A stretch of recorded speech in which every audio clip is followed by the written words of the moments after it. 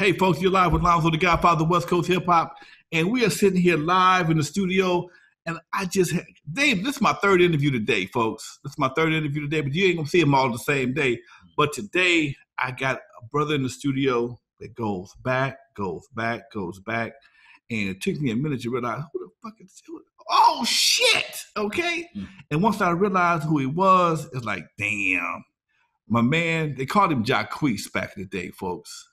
Young brother hung out here in the studio when he was like 15, 16? I was 15. 15 years old.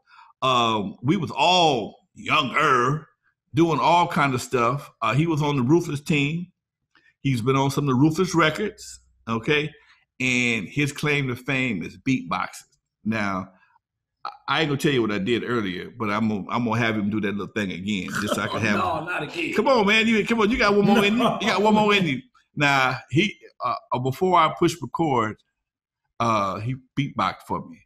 Now I fucked around there and set it up, didn't push the goddamn button. Everything was done. So if he'd be so kind as to give me a little beatbox for this particular video, I sure would appreciate it, my brother. So once again, the song we did in 1986 was called "Fat Girl on My Jock." You heard, I think, how did I start that off? I got a fat girl on my jock. I got a fat girl on my jock.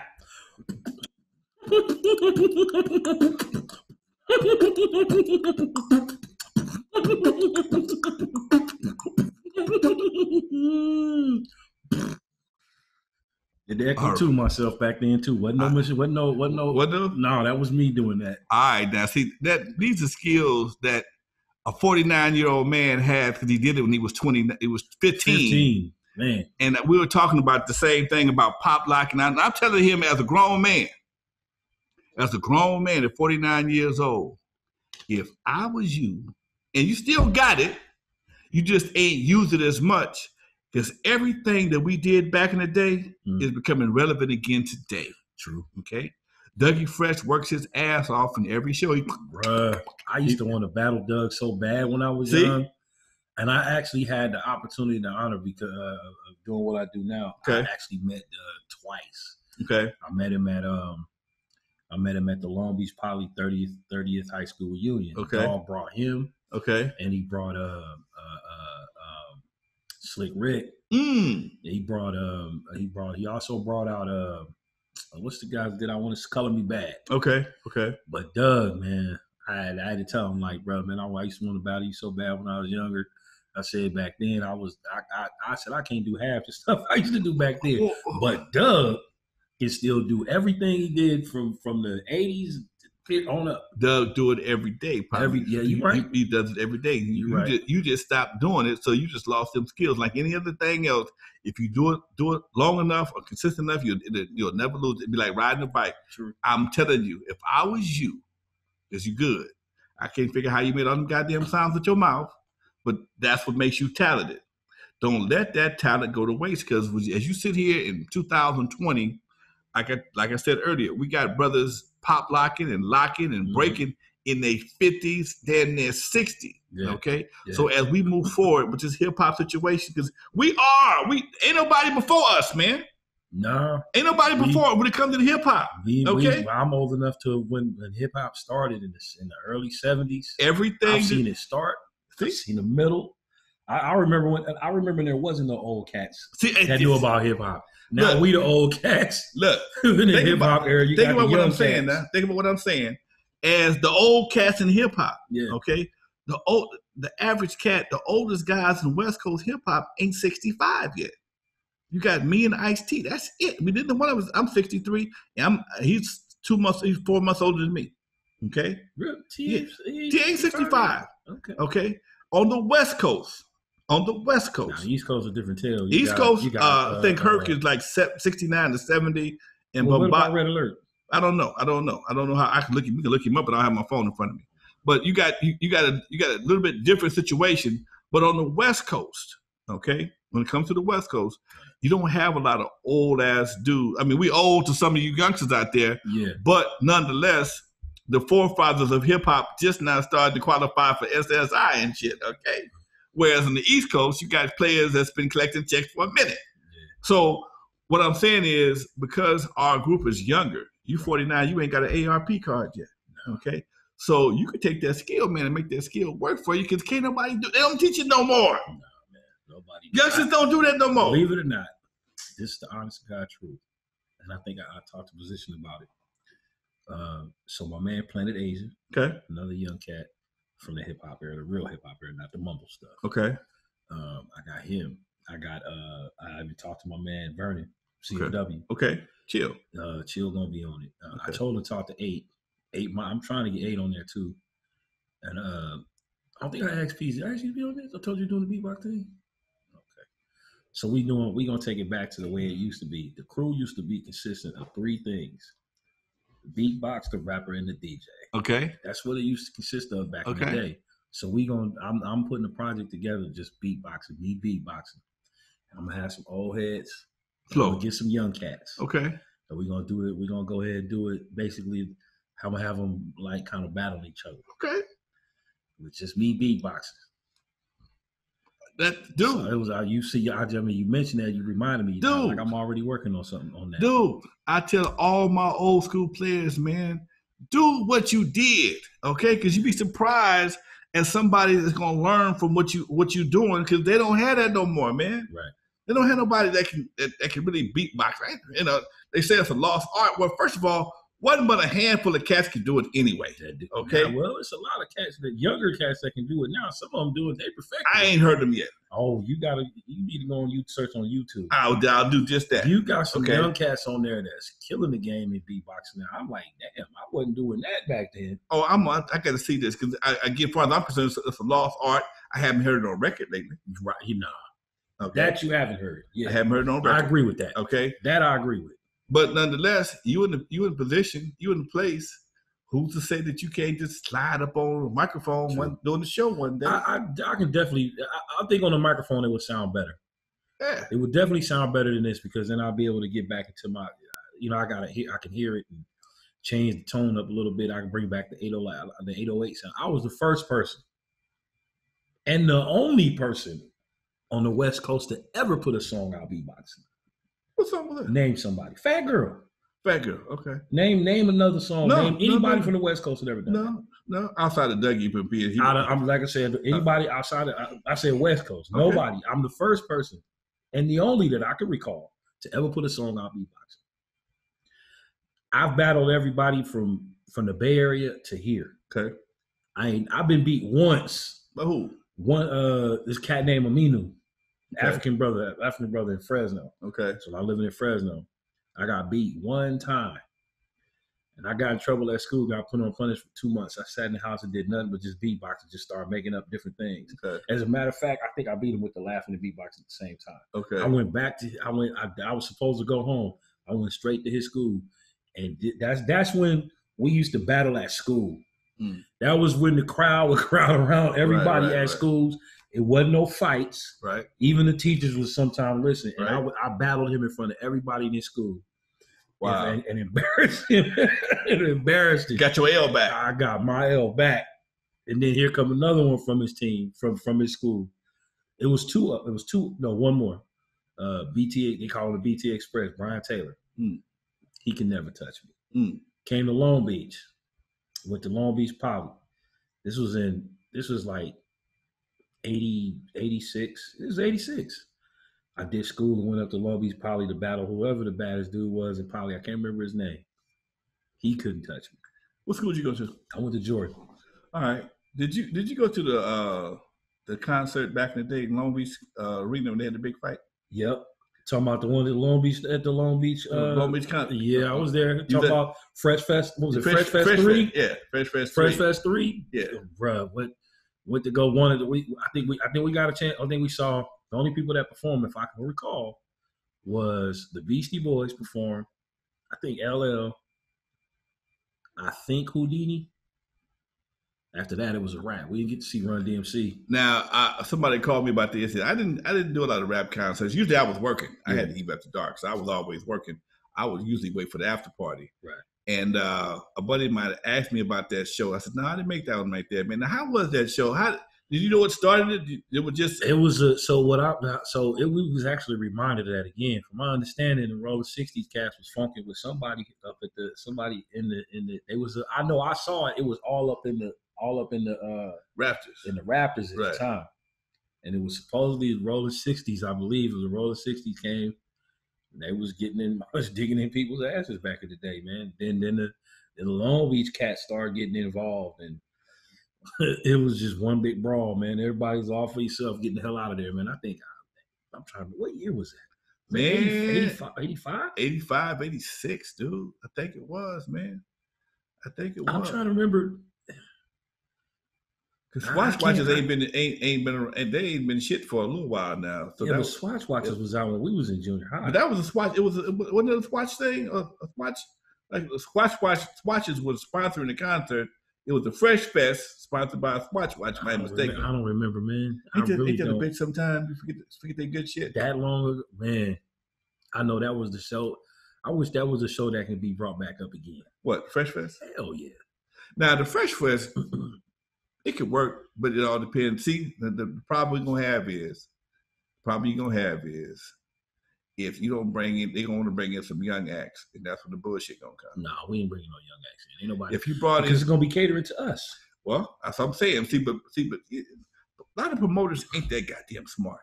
Okay, you know, if you brought in say Mo D and Run DMC and so I've asked about that. I actually talked to somebody about that is a promoter right now that brings a lot of stuff to LA, Long Beach, California, period, and even in other states, but heavily. And I asked him, I'm like, look, man, we need to bring back what we had called Fresh Fest. And I mentioned that. He said, you ain't gonna get Run DMC to perform again ever.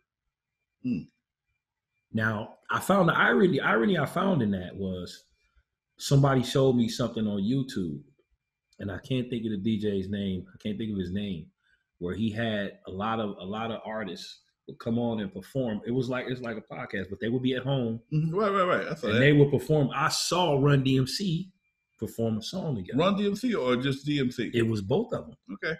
Well, I guess that's digital. You know, I don't know. That's the Latino boy with the hat. Right? Yeah. He does it. I forgot what he called it, but he have everybody. He did one with the R&B, right? And then he did one with hip hop. Okay. But I'm told, like somebody to promote, he said, man, he said that Run DMC thing not gonna happen. Like, you just not gonna get him to perform again. I don't know. I wouldn't know what's happening with that. You know, I would love. We talked about doing a West Coast reunion show with Wrecking Crew, LA Dream Team, do it, JJ Fad. We was gonna do it till COVID hit. Before I ever did anything, before I ever did Fat Girl, I opened up with. I've opened up for. I opened up for y'all before too. Oh yeah. You remember the K-Day Kids? Yeah. We did there was a K-Day Kids show down there. I think it was in it was downtown. They set a stage up. I think it was at the city hall. Whoa, y'all performed. Wait. The world class, not the world class, LA Dream Team performed. The LA, I don't remember LA Dream Team being there, but Egyptian Lover performed. That's the one. And the fight broke out. Run DMC came. Run DMC came. Okay. I was in 8th grade when that happened. Downtown LA. I was 13 years old when that happened. This is before I didn't meet you guys though. Okay. But I opened up for you. Okay. You was one of the LA kids. Yeah, I was one of the K-Day kids. K-Day kids. 1580 AM. Okay. Back then. AM radio was the shit back in those days. AM, that's all we had, dude. We had 2 radio stations. KGFJ. Now you old. 12, what was you it? old. 1230. And then we had 1580 K-Day AM. That was it. 1230. Now if you know about KGFJ 1230, you got to have an ARP card in the mail, Doc. Got to have one. Got one coming in the mail. I'm gonna mail my goddamn self. Those were the radio stations. That's all we had back then, man. We used to do mixes for both of them. Yeah, I remember the quick mix. Yeah, we used to kill it, man. Boy, I couldn't wait. We got fired from K-Day though. For real? Yeah, they fired us because we was the only ones doing this shit. Okay. We were the only ones doing. That was right. They used to broadcast from Eve After Dark back in the day. Dudos. Where? Dudos. I was too young. Couldn't go there. We were the only ones doing the mixes for K-Day. And then K-Day didn't pay us. They paid us in music and tape. KGFJ would slide us a couple dollars. Okay. So we do different mixes for KGFJ. And when Greg heard about that shit, he got mad. Greg Mack? Yeah, he got mad and cut us loose. And then he brought in Tony G now. Do you remember Roy Kaufman? Hell yeah, I remember Roy Kaufman. That was my boy. That was the person that was the person that I used to be around that was around us that was sponsoring the K-Day kids. I had the biggest crush on his sister. I think I remember her. Yeah, she worked there too. She was a kitty pie. Didn't she work there too? No, she always hung out with Rory on Friday because Rory would do. Rory was the public relations man for K-Day. He'd always come out to do those if Greg didn't come, or sometimes he'd come out anyway. But he would come out if Greg didn't come out, or sometimes he'd just hang out with us. We just had a good relationship. I talked to him. He's up in Sacramento now. He works for a politician now. Oh, really? Yeah, he's got into politics. Tell me something. Go for it. I always wanted to ask when I was a kid. Was the World Class Wrecking Crew and Uncle Jam's Army affiliated? World Class, see, people don't understand. This is how our affiliation works. Okay, me and Roger used to be the best of friends. Okay, when we first got into the music business, Roger was a DJ. I was a DJ. We both. I got him a job at this record company, record distributor. Then he called me back a couple weeks later, got me a job working in the same place, same warehouse. When Roger started doing Alpine Village, I was his DJ at Alpine Village. And I ran that, I was a DJ for the first 6 months to a year. Then I got popular. People started hiring me to do their parties at Alpine Village. He got mad. Okay, you my DJ, this my spot. No, Nick, bro. This man rent this venue to anybody he wants to, and somebody got some money. I'm going to work. We ain't got no contracts. I'm exclusive to you. Right. Okay, you wouldn't pay me but $60 or $100 a night. Okay, I had a truck full of shit. Okay, and a bad back. $100. I remember those days. And we always was cool. That we always fought. We had the most craziest relationship because we did corporate espionage on each other. No bullshit. We did some gangster shit. Back in the day, man, if you knew how many posters a guy had or knew when this event was going to be, you plan another event either the next night or get some flyers made up to do the after party. That was my thing. I did the after party because the Eve closed at 5 o'clock. Okay? So when everybody else closing at 12:30, 1 o'clock, you got 4 hours. You over 18. Come on down to the Eve After Dark, bring your ticket stub, get in for $3 or $2, whatever I felt like charging, okay? Right. So me and Roger was always cool, and we always fought because we got different philosophies. My philosophy was always to be consistent and try and get you a venue and rock that shit for long periods of time. His was always doing big shit, okay? Now, everybody got their own impression, their own thoughts on being successful, but every club I had for 6 years or more. Eve After Dark had them motherfuckers from 79 to 85. Okay, Dudos. I had Dudos and Skateland. I had Dudos on Friday, Skateland on Saturday. Okay, killing them both nights. It was easy back then. Okay, then I think what really messed us up. He brought me into a club on Manchester. I was out of the club business completely. Roger had a record store. I had the club. I had my little spot. I was doing this thing called All Access Records, making CDs for cats and shit. Yeah. And me and Dre got into it about some bullshit, and he sued me. But I still had money coming, so I got about $35,000. And Roger saw it in the paper. The shit made the paper. Made the billboard. Right. Called me. Hey man, we could do this club. And I don't want to do no more clubs. I'm tired of clubs. And he talked me into doing this club on Manchester. If you go by there right now, it's a Millennium Shoe Store on Manchester Eucalyptus. Okay. In Inglewood. Anyway, we was doing this thing together, and he never came back with the money. And I'm a businessman. I spent damn near all my settlement getting this club together. And you keep hollering, I'm gonna bring money tomorrow. I'm $15,000 in this damn thing, right? Okay. And I'm like, dude, come on with it. So he didn't do it. And make a long story short, we fell out on that. Then he goes to the Hollywood Park Casino and opened his own club up called Brown Sugar. He around the corner kicking my ass. But then he got kicked out of there. 18 months later, the people that ran the Hollywood Park Casino contacted me to come over there. So we fall out again. So, we had this love-hate relationship, so we never was together.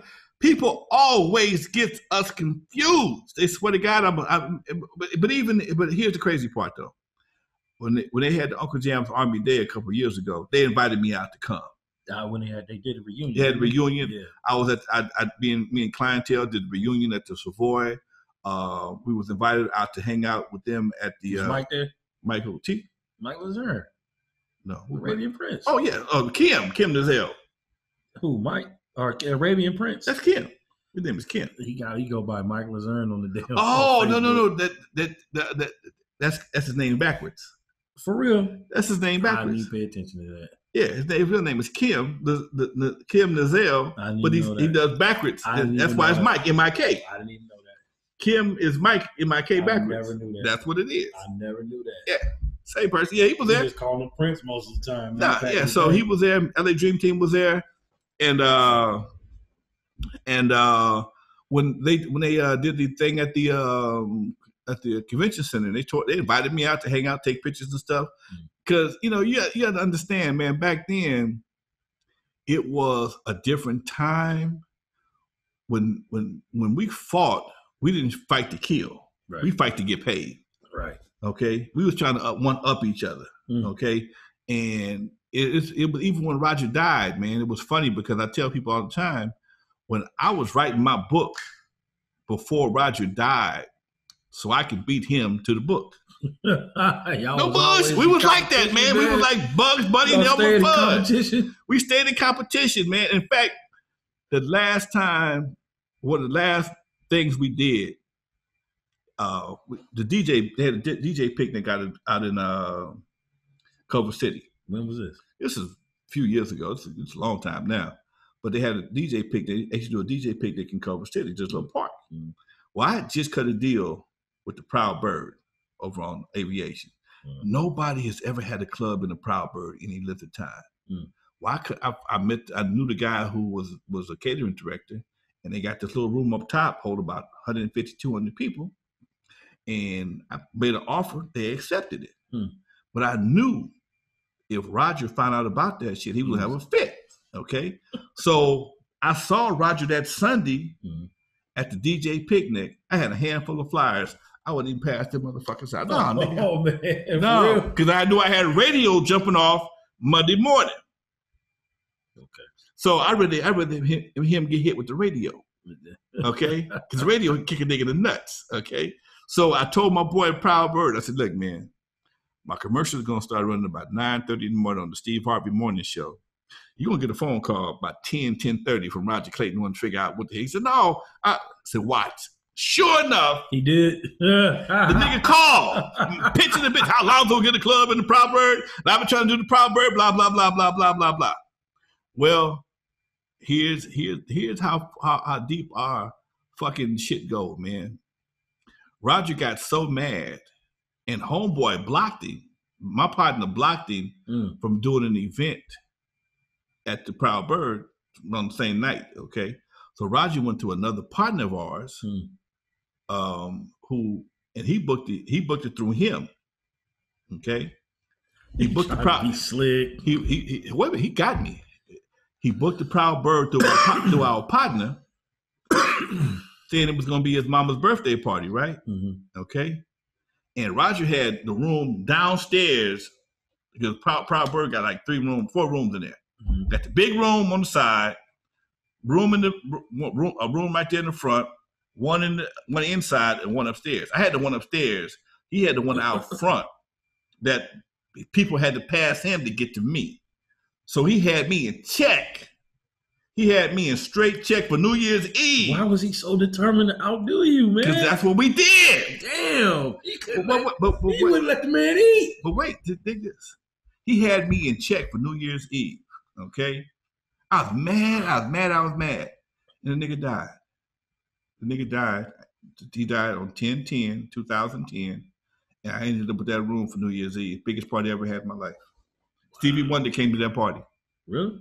Kevin Nash was partying with me that night, and he invited Stevie, and Stevie showed up. Wow. That Roger died. That was New Year's Eve 2010. That was 10 years ago. He died. Roger died 10/10/2010. Damn. So we just not be celebrated, but we just acknowledged that last month. Wow. And other than 10/10. Wow. And I stopped writing my book. And when I got the phone call he had died, I stopped writing the book. You stopped writing? I stopped writing the motherfucker. What am I writing for? I can't. Who am I outshine now? No, you should still write it. I wrote the motherfucker. Oh, okay. I went back to write it after I heard about it straight out of Compton. Okay. I said, so that was my new motivation. Okay. Right. You know, sometimes, man, and I'm a funny dude. Sometimes, if I'm motivated by something, I can get it done. If I don't have no motivation, it kind of kills my passion. And I'll do it. But if I ain't really into it, like I'm into this shit right here. This podcast telling this history. Telling me about it. I remember. I love doing this shit because I get to talk to people, and I get to hear your story. Yeah. See what I'm saying? I get to know what part you played, and because I've been around so many people. People have come to the studio so much, and a lot of you guys I ain't seen no more. Okay. Yeah. And I disappeared after 16. After 16, the last thing I did with them was 8 Ball. Wow, 8 Ball, Dope Man, and Panic Zone. Now here's something that people didn't know. You know who was originally supposed to do Dope Man, right? Rondell, right? Who? Rondell was gone already. Okay. He wasn't even around for that. Who? So the song Dope Man, when you hear it, was recorded by Ice Cube. Right. Wasn't supposed to be. Okay. If you get an original copy of it, and if you remember the original Boys in the Hood, the first one, when Easy had that vocal effect in the background with him, that was when they was using the Freddy Krueger sound. Remember the Freddy Krueger? Okay. So Eric had that effect on his voice when he would rap because he liked the way he sounded when he talked, when he rhymed. But if you go listen to an original copy of Dope Man, you'll hear that effect in Ice Cube's voice. Cube was Eric kept fucking up. Cube like, man, get the fuck out the damn studio. Cube went in there. That's why he was angry because Eric kept fucking up. That's when Cube went in there. It was once said about a man who couldn't quit. Dope Man, please, can I? And he was angry. You heard it in his voice. One take. Walked out of the booth. That's how the fuck you record the goddamn song, Eric. Dre looked. We gonna leave that right there, just like that. That's how it ended up being Cube on the song. It was always supposed to be Eric on that song. And then us as a group going in there doing the fuck it up, all that stuff. Okay. That was us as a group. That was the last. I was supposed to record a song that day with them. Eric wanted me to do a song with Crazy D. Crazy D. We were supposed to have been a group, me and him. Okay. He wrote a song literally called "It Must Be Freshly Done." Okay. So, and the irony of it was he didn't even know who I was when he wrote it. Okay. So I was supposed to be beatboxing, and of course he was gonna rap. Okay. And it never came to fruition. Like I said, I was only 16, so I talked to Fresno. I talked to Crazy D. Right, middle of this COVID situation, man. He was going through some things. Unfortunately, he had a stroke. I believe. Yeah, he had a mild stroke, and he was recovering from that. He said he's going to do the podcast, and I got his number. I'm going to reach out for him, make sure he got right. He told me he's leaving town though, because his mom, his nephew, he has some I haven't talked to him in a minute. Last time I texted him, it was right before COVID. He's probably one of the most requested cats to do my podcast. Is Crazy D. We were supposed to do a radio station. Okay. Interview with the radio station about original members of the N.W.A. Okay. And I had called you about that, remember? Okay. They were supposed to come here and do the interview. You remember that? You don't remember me telling us we were supposed to do an interview with radio station out of Bakersfield? Oh shit! Wasn't the Bigger Boys, was it? No. Okay. We were supposed to do a radio station interview about N.W.A. stuff, and unfortunately, that didn't happen. You know, you was busy. I think you was doing some classes. Oh yeah. So that was early. That was early. And I was finished, and I had to go on the road with Dog. Okay. So like, appointment tag. You got any pictures with Easy? With none, man. None. We gotta remember, man. Back in '86, the picture thing wasn't as big as I it tell is people now, all the time, man. I don't have a picture with him either. I said, shit, man. Camera back then? Come on, dude. Yeah, you might get a Polaroid if we at a club or something. Yeah, wasn't nobody randomly walking around with a damn camera. We barely got videos, man. A video camera back in the '80s cost you like $2,000. Bruh, you had to, and wait a minute, we used to have it now. Irony of that one is that when we was in high school, there is video footage. A guy used to bring, a brother named Red. He brought a camera to school when we was in high school, man. I want to say this was. I think I don't know if it was our 10th grade year or our senior year. I can't remember. Dog was there at the time, so it had to. I can't remember if it was our 10th grade year or senior year, man. Was Warren? You go to school with Warren too? No, but me and Warren and I went to summer school together. Okay. I got kicked out of summer school because all me and Warren Warren and this dude named David. That's all we used to do was sit in class and bag on each other. But Nate? No, man. And this is crazy. My aunt passed away a couple months ago. My aunt, they lived in the same spot, man. Long Beach? Before I was born, yeah. Right on Olive and 19th. Okay. And I didn't know that my grandmother lived on the north side. Okay. So there was a funeral. When you would go over the bridge coming from the north, going towards the east side, you would come over that bridge where the 91 or 710 is. Yeah. There used to be a place called Shady Acres. It was a golf place. Right, you got to play it all the time. And then you go a little bit further down, there's a funeral home on the corner. Okay. So the irony is that my aunt passed away. We go to the funeral home, and I find out that not only am I related to the doggone people who own the funeral home. Okay. Then he shows me, he said, "You see that man walking right there?" I'm like, yeah, with my grandmother. And I'm like, yeah. He said, "That's Nate Dogg's." He said it was his father or his uncle. No shit. I'm like, yeah. Now, he said, "That's my uncle." He said, "That's your." I didn't even know I was related to the man. Never met Nate Dogg. Now here goes some shit I just found out myself. Two things.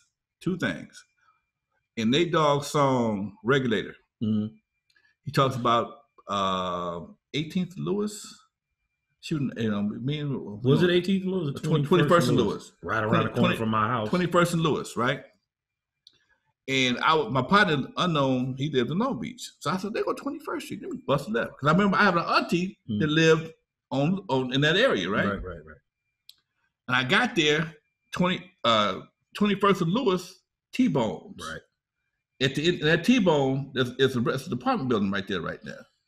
It's a house there. Yeah. But before it was an apartment, it used to be a cafe. Really? It was Callie's Cafe. Wow, I didn't know that. Callie's Cafe. Callie is my mama's auntie. Okay, I see Warren. I say, Warren, when you was talking about 21st and Lewis, you ever remember Callie's Cafe? Hell yeah, Lonzo. I ate there all the time. I grew up on them burgers. That's my mama's auntie. Wow. Okay, my grandmama's sister owned that restaurant. All my family moved to Long Beach. Okay, from where? Don't say Mississippi. From Louisiana. Okay, Mississippi and Louisiana. Okay, my family moved from Louisiana. My uncle got in trouble. They shot. He joined the Air Force. And my grandmother's aunties already moved to Louisiana. My grandmother came in right behind them. And remember the club Miss Wiz?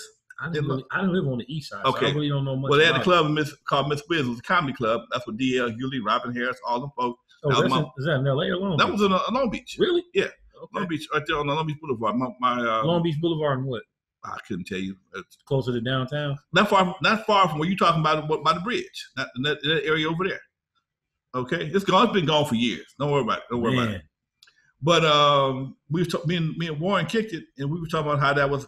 He ate at my auntie's restaurant all the time, all of them as kids. Now, since the COVID shit jumped off, we sitting here, we doing the family Zoom meeting. I told my people, I said, look, man, we don't get together for funerals and shit. That's some bullshit.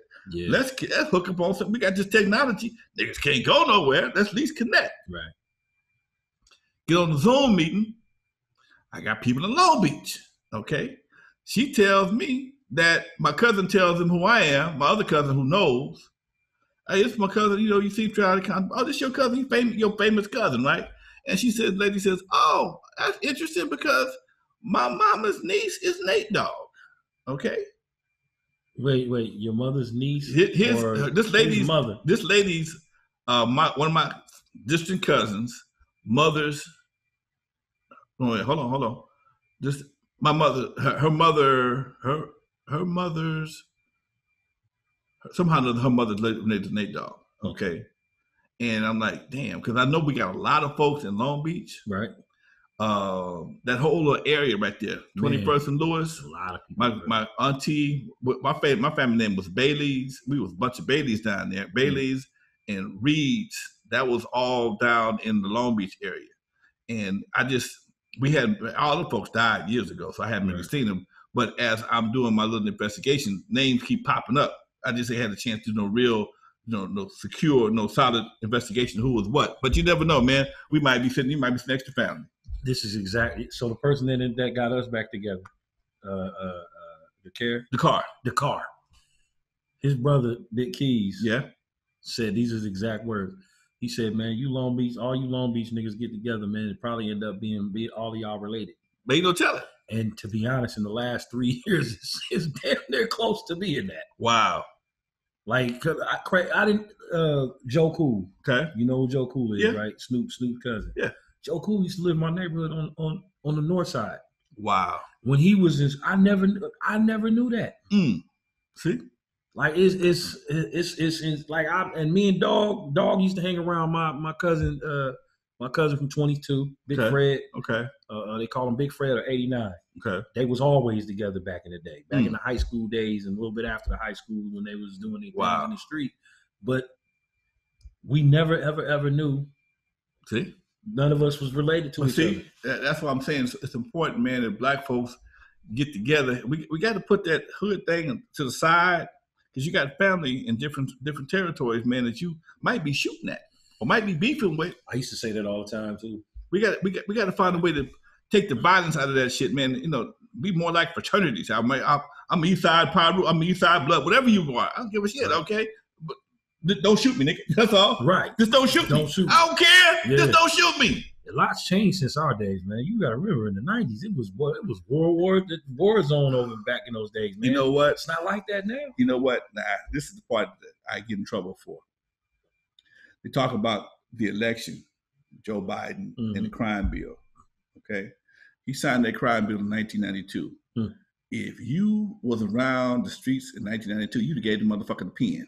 Okay, because the streets was lit. Very. The streets was lit. Very. They was finding niggas dead all the time. They was drive-bys. It was horrible. Okay, I'm not justifying nobody putting a black man in jail, but we got to come up with some way to detour some of this bullshit. Because the streets was on fire in the 90s. Okay, right. Crack cocaine. The 80s too. No, the mid 80s. Well, you know what? 80s? The 80s, it was like testing the waters.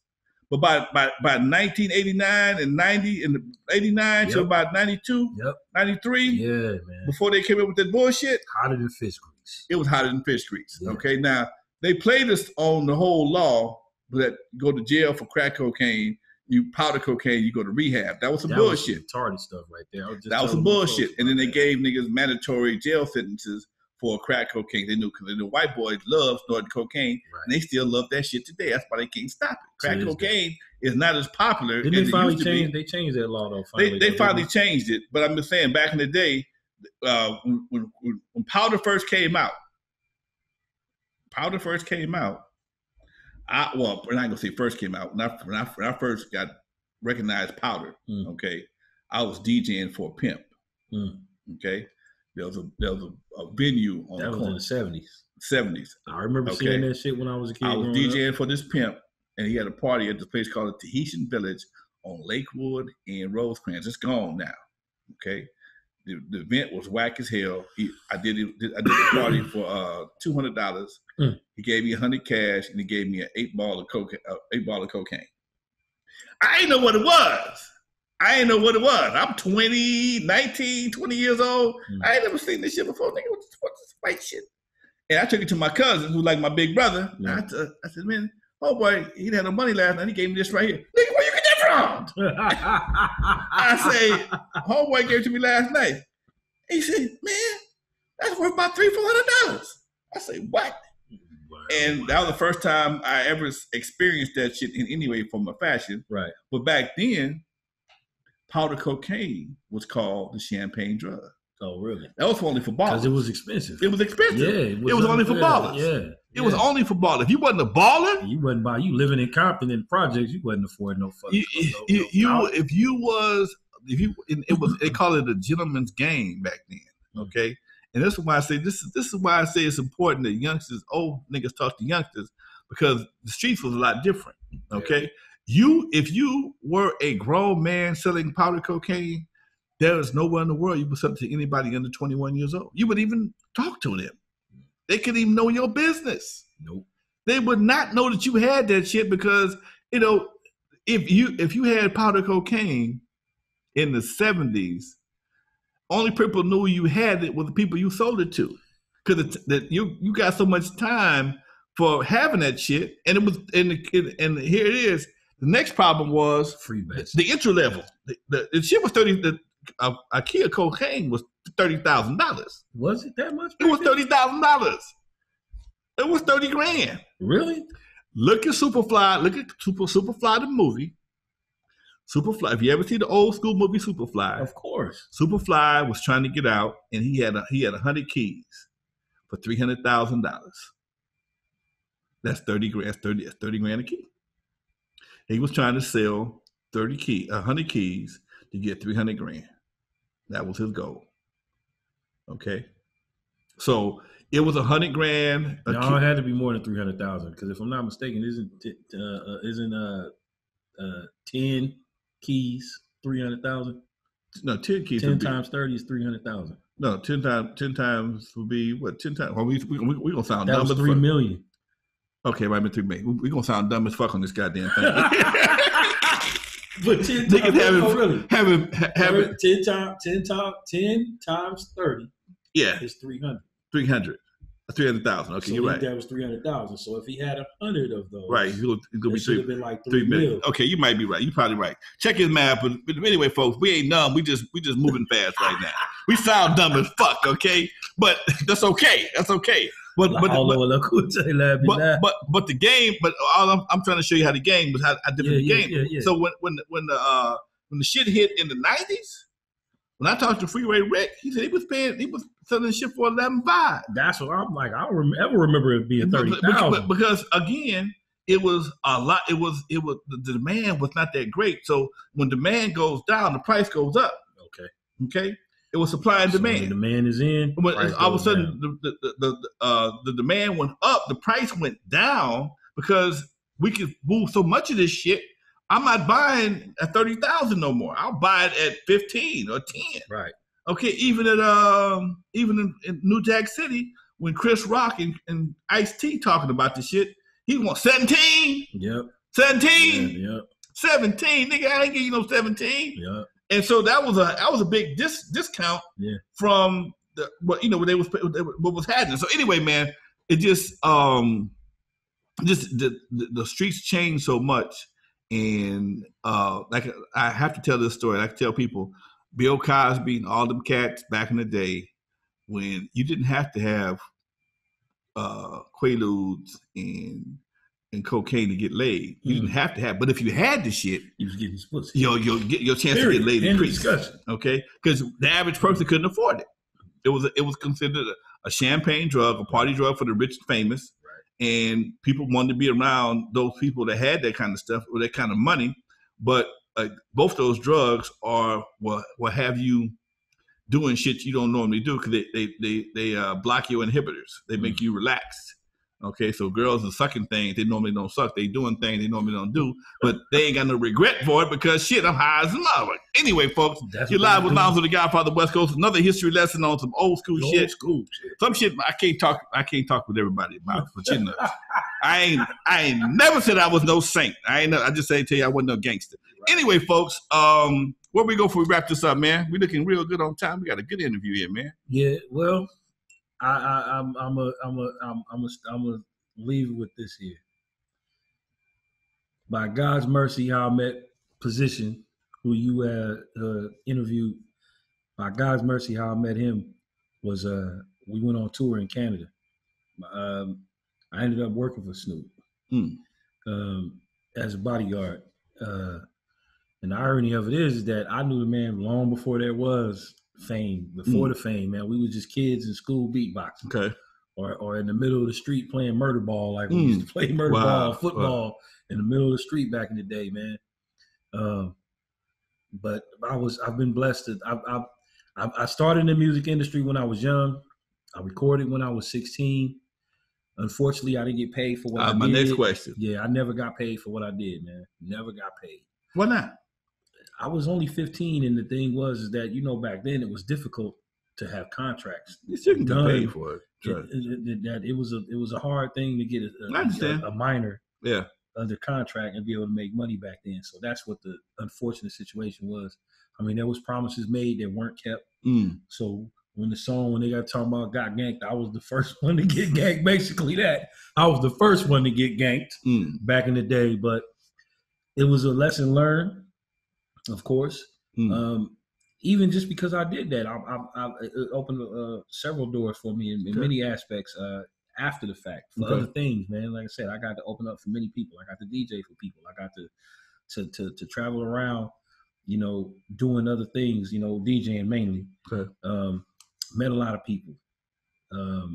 And then, of course, got pussy behind it too. Hey. I got that. I'm talking about 16. I was smashing bras grown women because of it. What can I tell you that? What can I tell you? But from there, man, I got an opportunity to get into the music scene again, but just in the background now. Okay. And that's a little bit more my thing. I was skinny as hell in high school. But now look at me, man. I'm 6'3", 315. I've studied 4 different styles of martial arts. Oh, you dangerous motherfucker. I'm not dangerous, man. I just by God's mercy, man, I can protect myself and those around me, man. But I'm not dangerous, man. Snoop ain't paying you to not to be dangerous. No, I mean, how Snoop paid me to make Snoop. I work for Papa. Okay. And I work with Dog. I do whatever is necessary and needed to make sure that he's safe and to keep from even needing to you the necessity for being dangerous. Like, that's not what being a bodyguard is about. A bodyguard is not about jumping on people, man. It's not about putting your hands on somebody. That's the last thing you want to do. Right. I get that. That's not how you work. That's not what being a bodyguard is about. Of course, it's like, hey, you see something, you get that person in and you get them the fuck out. Ain't no standing around trying to fight off. That's not what being a bodyguard is about. If you're doing all that, bro, you shouldn't even be in the business because that means you can't control this. Right. I've worked with a lot of security guys in my life in the club business. I've had bodyguards, and you're right. A good bodyguard just keep you out of a position, but a bad bodyguard can get you sued. Thank you. Okay, and he'll find himself in jail while you fighting the lawsuit because they're not going to sue him. They may make him a defendant, but you're going to sue the big man with the money because if he wasn't here, if you wasn't there, he wouldn't be here. So trust me, been there, done it, got the T-shirt. Right there, it is there. I had one bodyguard though, man. He took his job too goddamn serious. He took his job too damn serious. I mean, we was in Hollywood Live. Oh, Wrecking Crew was hot as fish grease, boy. They had a party, and we went up on Hollywood Live on Hollywood Boulevard. I got this cutie pie. She feeling Wrecking Crew, and she crawled up on, back up on it in the whole 9 yards. I'm getting my groove on, and this big motherfucker standing behind me the whole time. And she said, "Why is he staring at me like that?" I said, "I don't know, nigga, but you got to go." You not only blocking my safety, protecting my safety, you blocking all action. You all the girls away. Ass, man. He's standing there looking at her like, no, man, she ain't got no weapon that's gonna hurt me whatsoever. If it's gonna hurt me, I want it anyway. Hey, folks, this is Lonzo, the Godfather, West Coast hip hop, kicking with my man Jacquese from back in the day. OG unsung member. OG unsung member of N.W.A, folks. I was too young, man. But now, I mean, you don't know this, but at the age of 20, I became Muslim. Okay. That was where we at now? We talking like 29. Damn, man, 29 years ago. Now. Damn, I'm old. Yeah, 29 years. Yeah, so I changed my name. You know, I've been going by the name of Khalifa. Okay. For 29 years now. Okay. Khalif, you should have heard the word when people were saying Khalif. Dog didn't know who that was. Yeah, it was Khalif. And then when he see me, oh, Jacquese, man. He's still. Sometimes he call me Brother Khalif, but when we get to laughing and talking about old school stuff, man, or something going on, Jacquese, take it to Jacquese, man, go get that. He still call me that, man. He's still not used to it after 4 years of being. I ain't mad at him. He's like a pretty cool. We met. We had a chance to meet, but never had a chance to kick it. Right. I met him on a YouTube channel about 4 or 5 years ago. That GGN thing is his YouTube channel. No, down in the real YouTube channel down in Marina Del Rey. They got a whole big old warehouse. It was an old helicopter factory. Really? I think that's me. Oh, that's my work phone. Oh shit. Yeah, that's the work phone. Is it a dog alert? Nah, they gonna have to wait. Okay. Anyway, we had a chance to meet, and I walked up to him. Hey, man, I'm Lonzo. Nigga, I know who you is, homie. You the OG, man. Yeah. that's like, dog. Okay. I'm like, all right, that's man. We never right had a chance there, to kick it, but you know, he made me feel real comfortable in the brief time. We kicked it for a minute, gave one of my books, got a picture with him and stuff.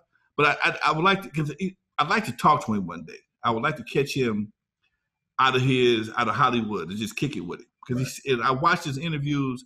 He's always seemed like a smart dude. He always seemed like a real generous person, and it just I'd like to talk to him. I'd like to see what this conversation is like. But that's something else. You never know. It might happen one day when least expect it. Right. I know enough of bodyguards. I can get to him. I damn sure can get to him. You know enough people that work for him. Yes, sir. Hey, folks, this is Lonzo, the Godfather, West Coast Hip Hop, kicking with my man Jacquese, bodyguard for Snoop Dogg, and one of the unsung, unknown members of N.W.A. And yes, I can verify that he ain't somebody that's putting somebody his ass. He's real OG from when my studio was called Lonzo Land back in the day. Okay, I walked back here today. I'm like, man, I don't remember all this. Oh yeah, man, I've been here living in this house for like 36 years, dude. So a lot of shit has been. I just don't throw shit away because I got so much stuff, man. That people. Oh man, you got this? You got that? I just sold one of Dre's jackets, man, on Sotheby's for a nice piece of change. Really? Oh yeah. So this is like a museum. Okay. I'm walking back here. I'm like, I remember. I thought everything was like in the house. Mm-mm. Like I remember when we came in through the garage, and that was the first time I think I'd ever seen. You had a 7 Series BMW. I had 6 Series. 6 Series. 6 Series. Okay. 633. 6 Series BMW. That OG baller. That motherfucker was clean. OG baller. Yes, sir. I just don't remember walking. See, well, I don't remember. This wall wasn't here either. So which one? This one? It's stuff behind that wall right there. Anyway, let's check it out. But yeah, it's a little bit different. Things have changed, and things have changed. Stayed the same as well, folks. Right. All right, folks, we're gonna wrap this show up right quick. Thank y'all for watching another episode of N.W.A. Now, Brother Lonzo. Thank my guest, Jacquese. I appreciate it, brother. Super beatboxer, lost member of N.W.A. and all around hell of a cat. When it comes to putting hands on things, but he don't put hands on things as he has to. That's, bro. I'm not trying to see nobody's jail cell. I ain't never been in there. I ain't mad at you. And I don't want to go. All right, y'all. On that note, we out of here. Peace, y'all. Deuces.